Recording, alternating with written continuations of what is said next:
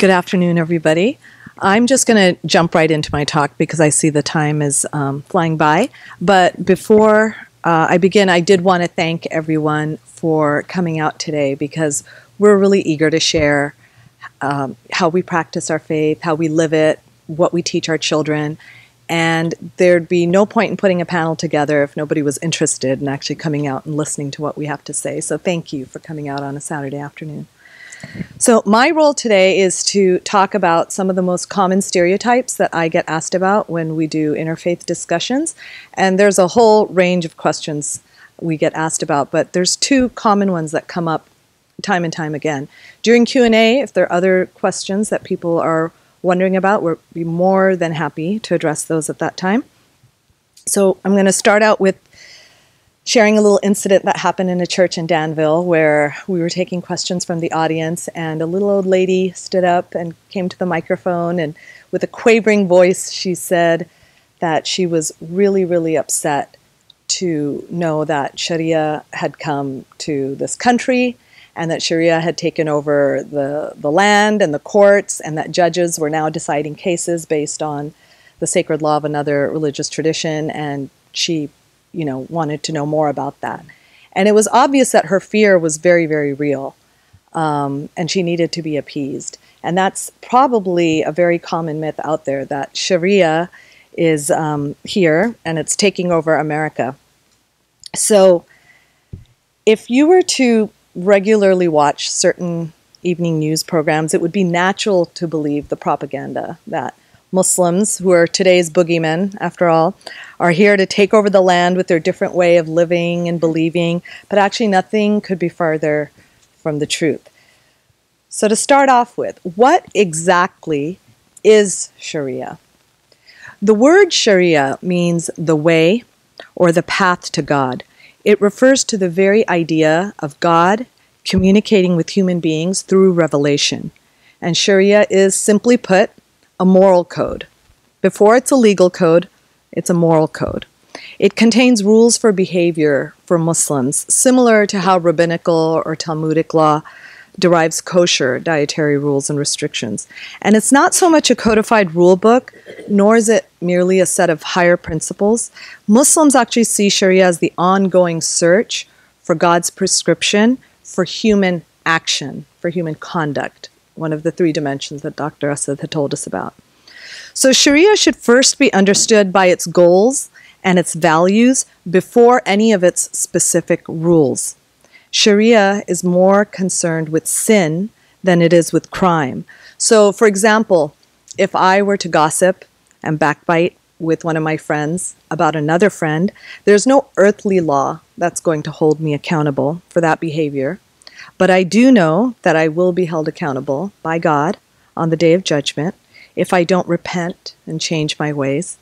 And it's Shariah that tells me that I'm actually prohibited from slandering another person. So we worship God with our minds, our bodies, and our souls, faith, conduct, and character.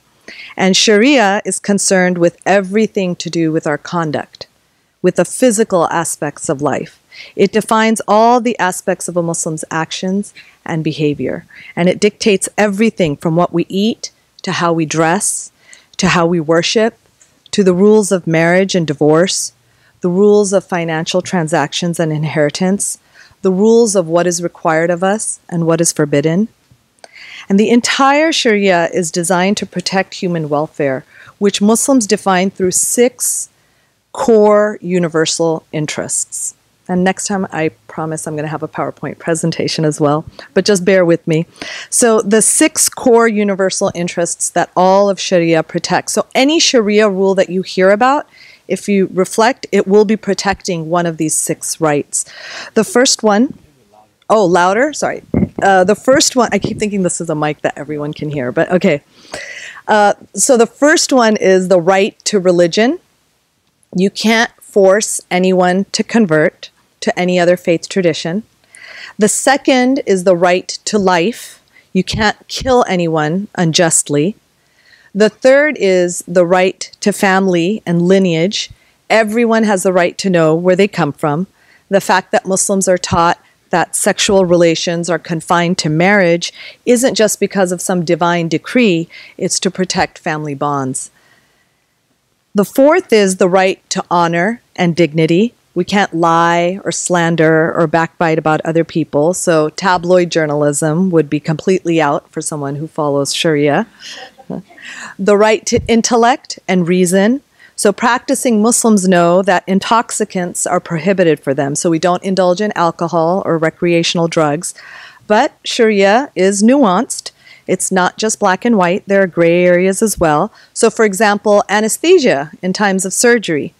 It affects our ability to reason and to make moral decisions, but anesthesia has its own rules and exceptions. And then the sixth core universal interest that Shariah protects is the right to property and wealth. So we can't steal or usurp or cheat anyone out of what's rightfully theirs. Now, Muslim jurists discovered these Shariah rules through four primary sources. The first is the Holy Quran, which is our revealed book, our scripture. The second are the words and actions of the Prophet Muhammad, peace be upon him.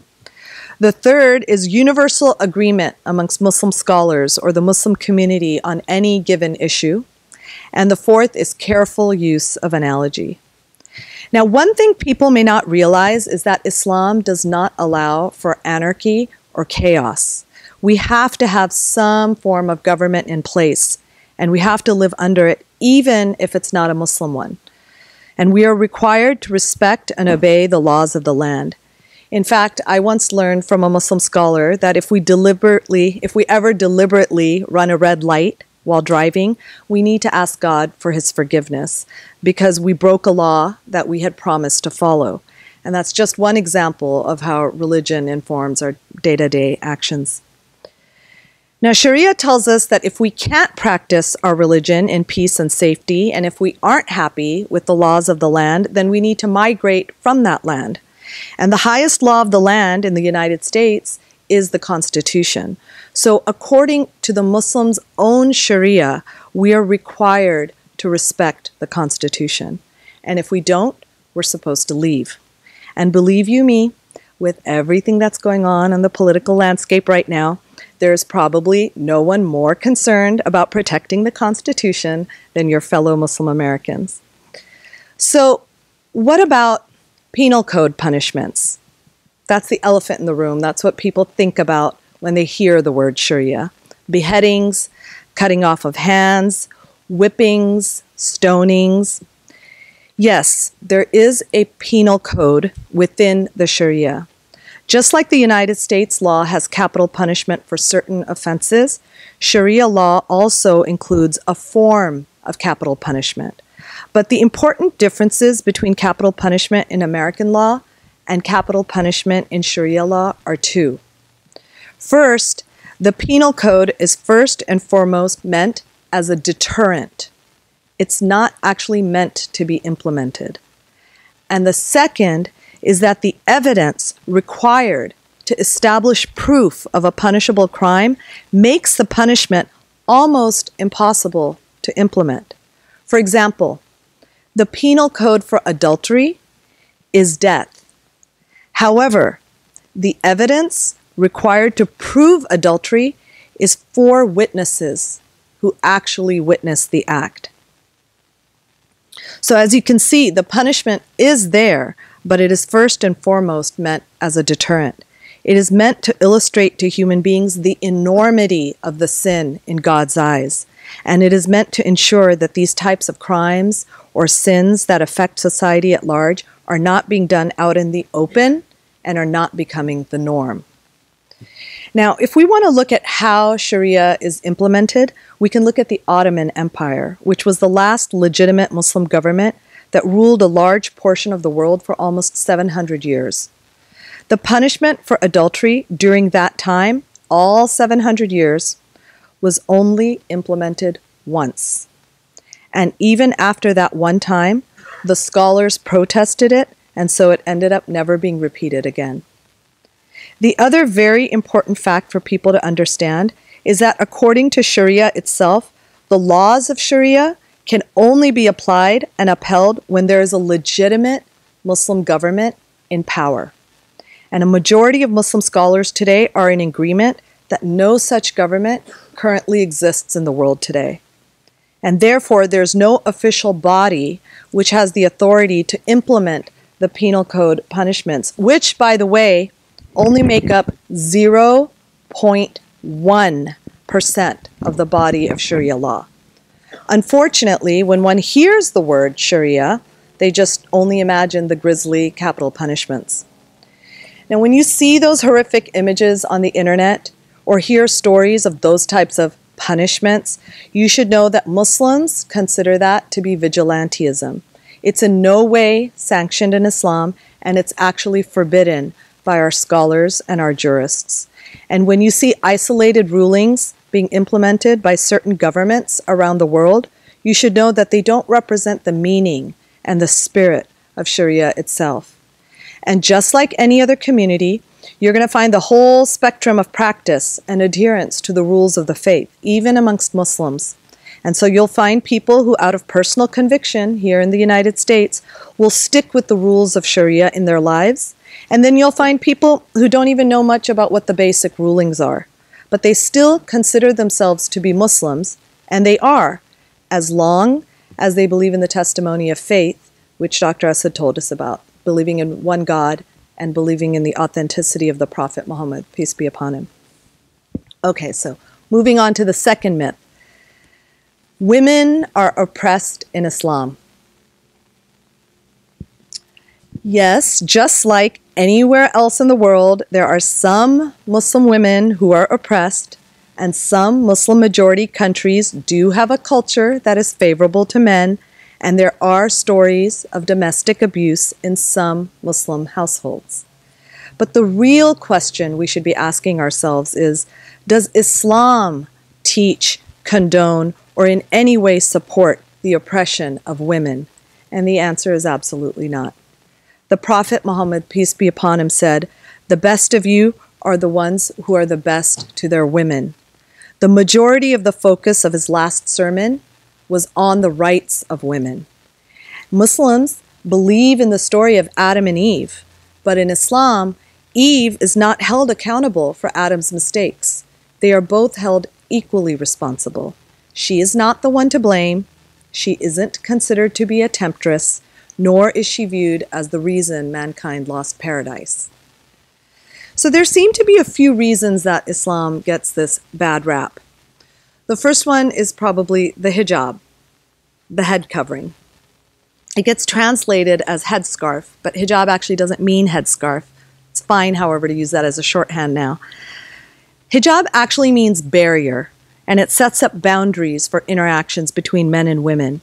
It's the first thing people see, and they don't understand it. And they don't necessarily think of the Virgin Mary when they see the headscarf. They usually wonder, why do men have to wear it? Why do women have to wear it and men don't? Muslim men also have parts of their bodies that they have to cover according to Sharia. They must cover from navel to the knee. So they can't show their kneecaps or their belly buttons, not allowed to wear Speedos.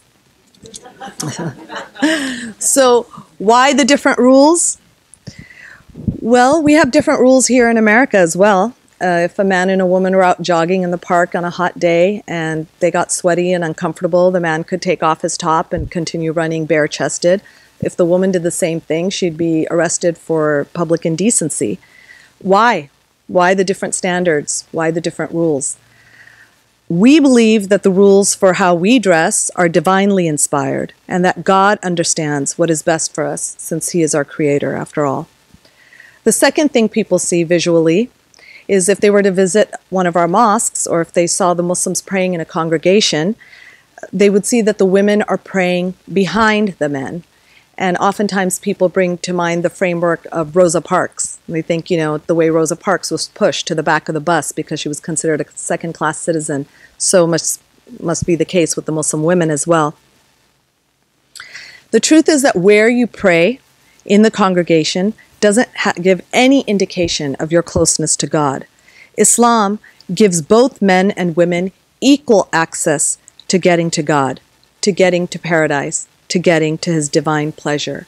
If you were to see us in our congregational prayers, you would see that our prayer is actually very intimate. We stand close together, shoulder to shoulder. We stand, we bow, we prostrate on the ground with our foreheads on the floor and our bottoms up in the air. And most women, especially Muslim women, would not be comfortable being in that kind of vulnerable position with a man behind them.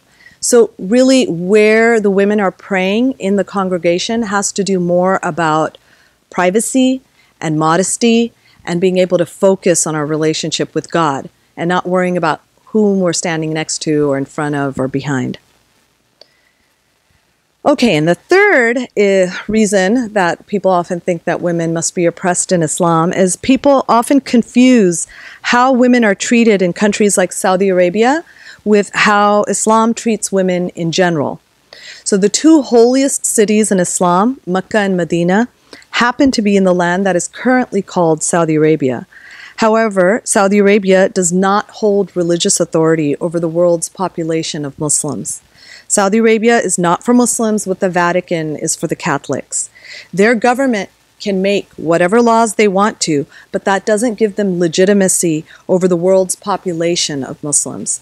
The fact that women only just started driving in 2018 is due to a Saudi law. I've had people ask me, how can you be part of a religion that doesn't allow you to drive?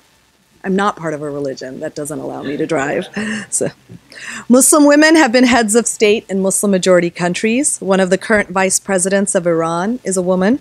Even in America, women have not managed to shatter that glass ceiling yet, but who knows? Things might be changing soon. There's hope. And so those are the two myths I wanted to cover, and if there are any others, we can tackle them during Q&A. Thank you so much for your time.